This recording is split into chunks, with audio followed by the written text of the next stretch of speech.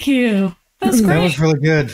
I liked my takeaway was I liked how you said get to know your partner's script and their experiences with money even as from childhood. Because that will really give you an insight into what their fears might be. It kind of reminded me a little bit of an episode we did a little while ago about the primal questions, but just kind of getting to know like what fears or excitement your partner might have about money.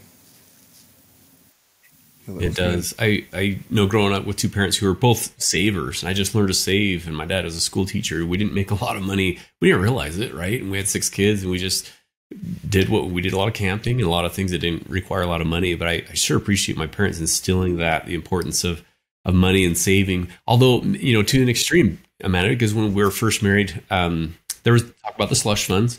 We didn't make a whole lot. I can't remember, it was maybe like $40 or something, with my wife, and just, hey, whatever you want, you go do it. And mine was like less, which I was fine with. Mine was like $20 or something, but it got to be like 3 or 4 months down the road. And I had 20, 40, 60, because I never wanted to spend my money. My slush fund would just accumulate in my wallet because I didn't want to spend it on anything. So maybe I was too, especially early on, it was like, no, this is not a need. And it was a little bit extreme because of that, maybe in that environment and that spillover. So now I think that we both are more on the same page. Again, over time, it takes some time to develop that communication, and then to know each other's and how we were raised and how it affects our finances and really what money means to each of us. And it changes, doesn't it, through the season of life, of marriage? I think is probably your point. Yep, it does. I was a lot sort of tighter early on as well. And then this spontaneous money personality that I've sort of gravitated to or has come later in life. And, watch out, because when Delta has cheap airfare, I'm like, we're buying some tickets. We could go there for half price. Oh, yeah. Nice. Things definitely do change with the time and the season in life. I have another question I got to ask. I could have asked on the show, but Amanda, do you find with the research in the couples that no matter how much a couple makes as far as their bottom line, their annual income, that we just spend what we earn? It feels like I get an increase, I get a raise or something, or we just tend to always, no matter our income goes up, and our spending just kind of follows it without us even like consciously thinking about it. Have you found that? I don't know if your own relationship or seen that with couples. Maybe you're making 20,000 and now I'm making 60 and I'm making 150. We just always tend to spend what we make. Yep, absolutely. Yeah, we see that a lot. And the fun caveat to the research there is for a long, long time, the research would say that about $80,000 adjusted for inflation. So around $85,000. If you made more than that, there's no real increased level of happiness after that, because that was about the number that researchers said would covered your needs, some of your wants, and you're to your point that you spend what you make. You just spend what you make anyway. So after about that 85,000 threshold, we're not really happier with more money until recently. Oh, really? Research. This is kind of new. This is new. The research is sort of flip-flopped to say, actually, and it's sort of, it's all relative a bit, but as of late, there have been studies to come out and say, actually, there is sort of an increased level of happiness when we pass a threshold and we're able, when more money and the way we manage that money to our interest and our joy, right? But when we just continue with indebtedness or other things so there were some caveats there with that, but I love that topic because we can be happy or unhappy on any income. You name it, you can be happy or unhappy on any income. So then what does that tell us? Simple money decisions like living within your means, trust and communication maybe really are the key to happiness with money, not how much you're making. That I was going to ask if there's any truth to the old adage, more money, more problems. But I think you nailed it. That's a popular money saying, isn't it? Is it? Yeah. I was going to ask, as for like younger couples, I kind of wish that somebody would have told me this, but I started, a couple years ago. Do you have any like recommendations if people should invest in an IRA or maybe like mutual index dividend funds or anything like that? Oh, sure. We talk about this quite a bit, especially as it relates to women and money. The recommendation we give generally across the board that I feel comfortable sharing without a CPA certification, license, or anything like that, right, is the Roth IRA. Sort of the name of the game. Earlier on, the better. But at any point, Roth IRA dollars go in. You've already paid taxes on the money that's invested. So when you pull out the earnings, you're not paying taxes again. So part of the tax sheltered strategy for retirement would include a Roth IRA. Why we talk about it, particularly with women, is that women outlive men. In statistically, across women are living longer. So oftentimes, though, we find that women aren't the ones that have the retirement accounts in their names for many reasons. And if they do, oftentimes they have them for a period of time and then they maybe take a break from the workforce and they may or may not return. If they do return, they've lost out on some years of earning and interest in things. And so it's really nice to take stock of where are our retirement accounts and whose names are they in. And for women particularly, having your own name on a retirement account, which it's an individual retirement account, right? An IRA, that's what it stands for.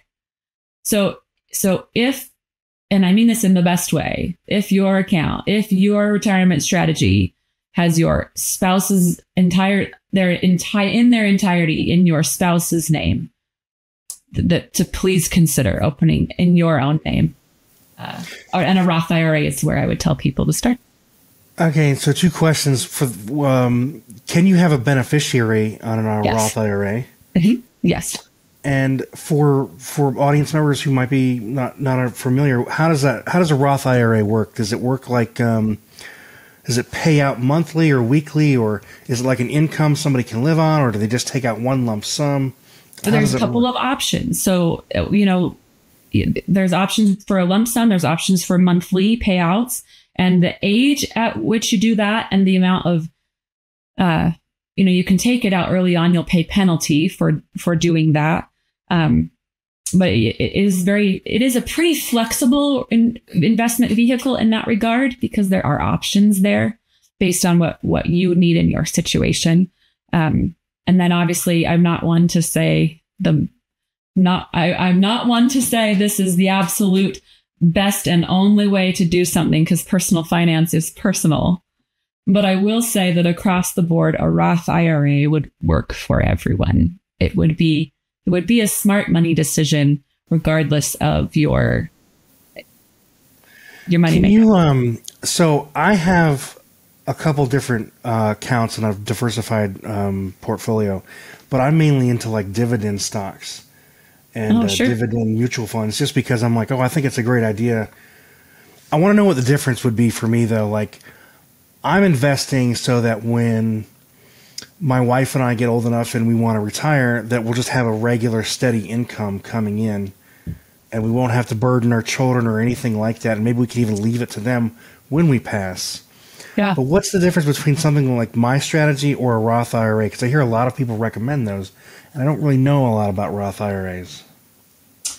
Well, the Roth is money that, there's a certain amount of money. There are limits on how much you can put into a Roth annually. Those limits have increased lately, but there is a limit. So what you're doing, there's no limit to the type of investing that you're discussing. And the more you have in, the more dividends you make, right?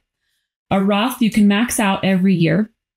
And then there's a tax strategy there with a Roth, right? Because ideally the amount of tax that you're paying younger in life and this lower than what you would pay later in life. So the tax part of it comes into play pretty heavily. But the Roth, you're basically then taking that investment out and draining that investment as you spend it down, right? So this is the account that Liz is going to use to travel till it's gone. This is her strategy here, right? That's sort of that is my strategy. Sort of what a Roth IRA or how it's different. Yeah. Yeah. And what a great way to use that. I can't think of anything better there. I just love to use mine entirely for travel. when that time comes. And not wait till that time to travel now. Sure. Just sure. so You we're never clear. know, right? It's hard to just keep putting things off, too, isn't it? Life is so uncertain. Yeah. Well, this has been helpful. So fun. Last Thank question, you. if you don't mind. Can you just brag a little bit about how this adoption, how did this baby come to find you, this lucky baby? How did this come? That's mind? Well, it's a sweet story because my friend Dave Schramm texts me and says, I need a last minute MC. I need a last minute MC for tonight's event. Do you remember this, Dave? And I call him and I say, Dave, I'm calling you because I want you to know I would be there.